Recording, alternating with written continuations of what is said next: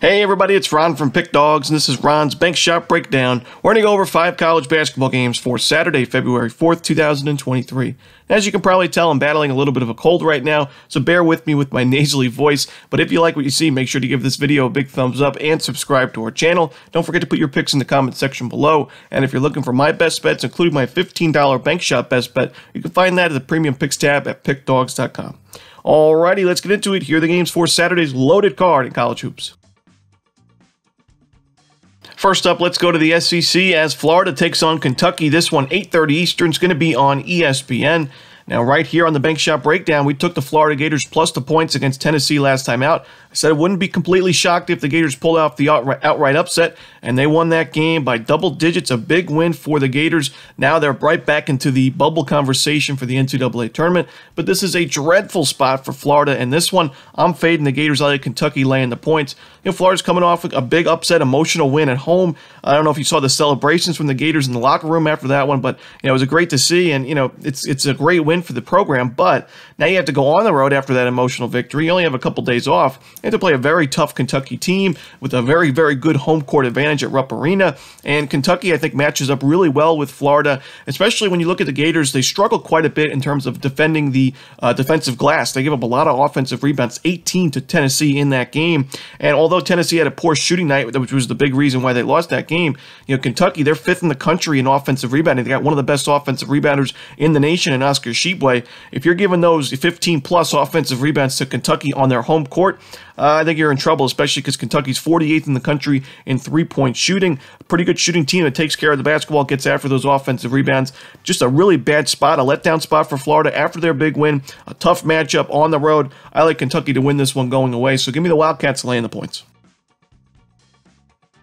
Next up, we'll go to the Big 12 as TCU takes on Oklahoma State. This one, 2 o'clock Eastern on Big 12 Network.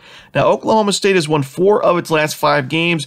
2 of those wins over its big rivals in Oklahoma, the Sooners. One of those wins, a nice upset victory over Iowa State, but then the other one, a win over Ole Miss at home. Nothing too crazy there. A team outside the top 100 in KenPom. This is a really tough game here for Oklahoma State, and although I like what I'm seeing from them defensively, they're 7th in the country in adjusted defensive efficiency, I don't think they have enough offensively in this game to compete, and I know they're going to have a very good home crowd. Really, anytime a team's playing at home in the Big 12, it's going to be a nice home court advantage for that team, but TCU, even without Mike Miles, is still a team I'm watching out for in the Big 12. I think they're a top 10 team in the country, in my opinion, even without Mike Miles. And we saw last time out, they beat West Virginia by 4 points, despite only shooting 20% from 3. 2 of 10 TCU was from long range in that game. I think TCU is better on both sides of the ball, but especially on the offensive end. They're a great offensive rebounding team. It takes care of the basketball. And the one big worry I have for Oklahoma State offensively, this team turns the ball over far too much. 314th in the country in offensive turnover percentage. TCU loves forcing those turnovers. 19th in the country in turnover percentage on defense.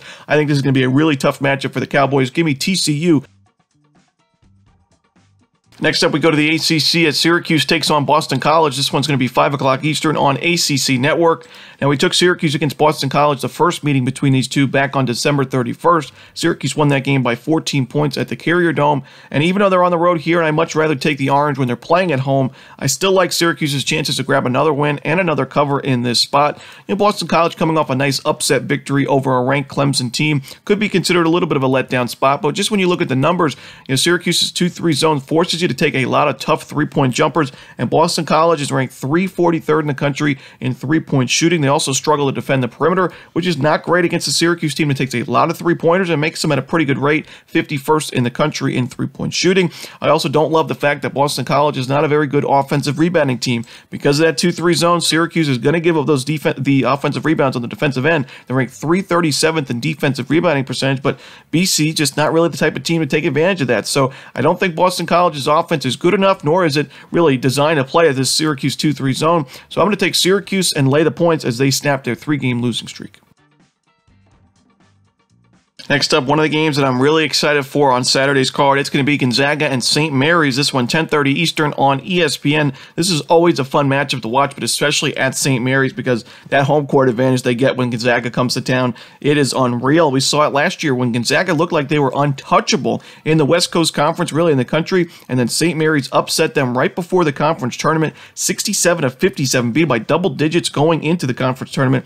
And St. Mary's this year is even better than last year's team. I think they're honestly defensively better than Gonzaga this year, and I like the Gales to win this game, and I'm going to lay the points with them. You know, on a big-time win streak, they're 9-0 in conference play, looking great along the way. You look at the fundamentals. I mean, this team does not turn the ball over. They're a great offensive rebounding team. They're a great three-point shooting team. On the defensive end, they're fourth in the country in adjusted defensive efficiency. No surprise there. With this Randy Bennett teams are always really good defensively. They're a great defensive rebounding team, which is really important against that Gonzaga offense. And I think St. Mary's, with being the home team here, I think they have a great shot at winning this game pretty comfortably. You know, Gonzaga's looked beatable this season, a lot more so this year than we're used to seeing. And defensively, you know, this team's going to give up some points. They're ranked 78th in the country in adjusted defensive efficiency. They struggle to defend the perimeter. And I do think St. Mary's, even though this is not a team that looks to run the court, they're a very slow-paced team, 359th in the country in average possession length on offense. I still think they score plenty enough in this game to cover the number. So give me St. Mary's in this game as they take down their big rivals.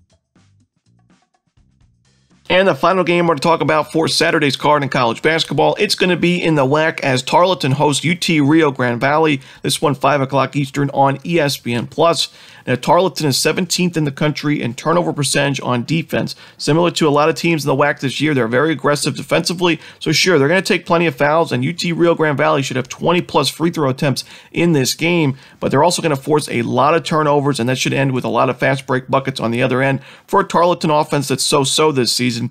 On the other side, you know, UT Rio Grande Valley has not played very well on the road. Their last 3 road games against UT Arlington, Sam Houston State, and Stephen F. Austin all resulted in double-digit losses and games in which they gave up 80-plus points. So I just can't trust UT Rio Grande Valley in this game against Tarleton. Pretty good home court advantage as well. We're used to seeing from Tarleton in their conference games. So give me Tarleton. I'm going to lay the points. And that's it. Those are the games for Saturday in college basketball. Hope you enjoyed this video. If you did, don't forget to hit that like button and subscribe. And don't forget to put your college basketball picks in the comment section below. Again, if you're looking for my best bets, you can find those at Pick Dawgz Premium. As always, this is Ron Romanelli. Good luck.